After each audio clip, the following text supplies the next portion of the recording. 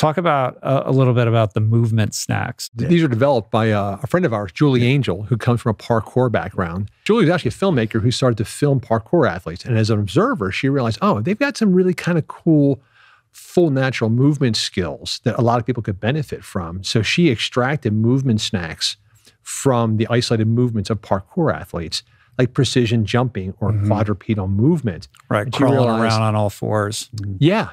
But that kind of thing too, to balance on your left foot and your right hand at the same time and move forward. And then she realized these are fun, they are non-threatening, and that if you do a little bit of bear crawl for like 30 seconds and you stand up, like everything feels loosened.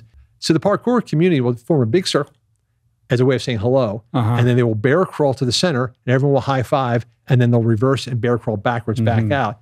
That's the warm up. But they've now extended their entire chain of motion and they're ready to go out and work out.